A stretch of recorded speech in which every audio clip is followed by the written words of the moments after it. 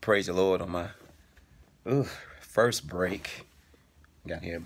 Arrived here about 10 minutes to 6 a.m. and this won't take long. I pray that I address it properly and I don't sound like I'm whining or one-sided or, just don't want to push out the wrong words or give out the wrong energy.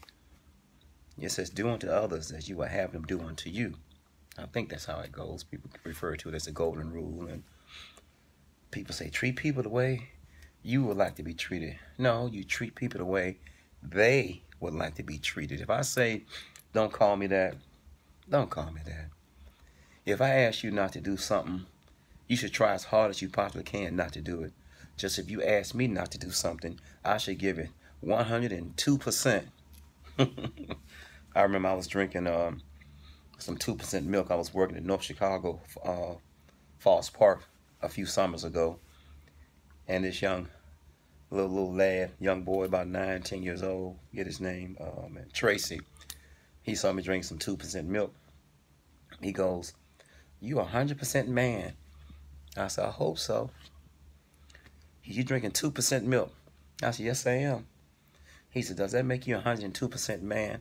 I laughed so hard and walked over to the vending machine and let him pick whatever he wanted to pick. That really touched me. I'm 102% man. But the case in point I'm making is that if someone says to you, "You're yelling and screaming at me too much," work on it. And in the same breath, we need to ask ourselves, why is the person yelling and screaming? It doesn't mean they're right or righteous.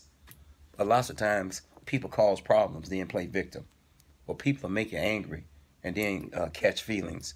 Or people will cause fisticuffs and then play like they didn't have anything to do with it. Throw a rock, hide your hand. But I heard the window break, and I saw your hand drop to your side. And you got dirt on your hand. So do unto others as you will have them do unto you.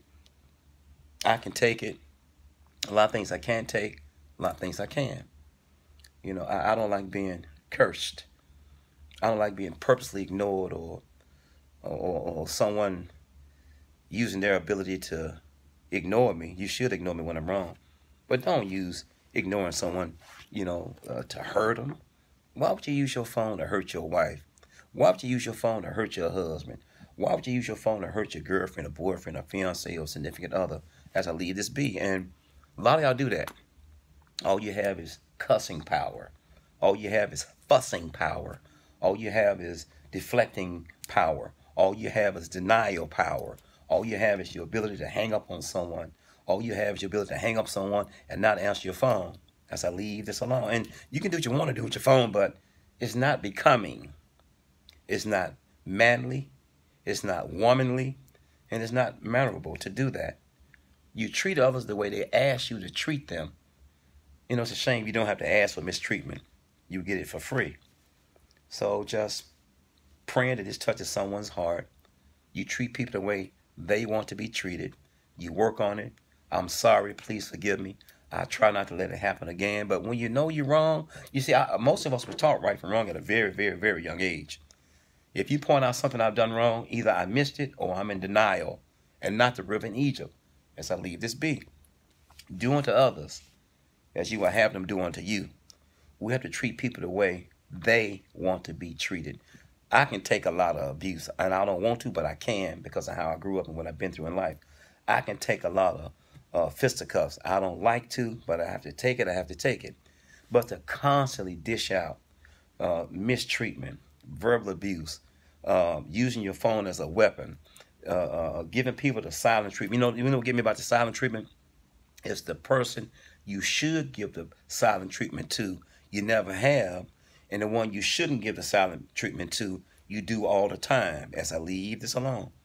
My dad and my mama used to have a saying, you are majoring in minor, and you're minoring in major. We have to flip that around. Be careful how you treat people. Be careful how you mistreat people. The Bible says that when those of us who entertain angels unawares, God will send someone to you to see how you treat them or mistreat them. You may not never see them again. God may call someone to keep coming to you, coming to you, coming to you, forgiving you, forgiving you, forgiving you. And you're wiping your foot on their mind, and you're wiping your feet on their heart. Treat people the way they want to be treated. Practice makes perfect, or practice makes you mature.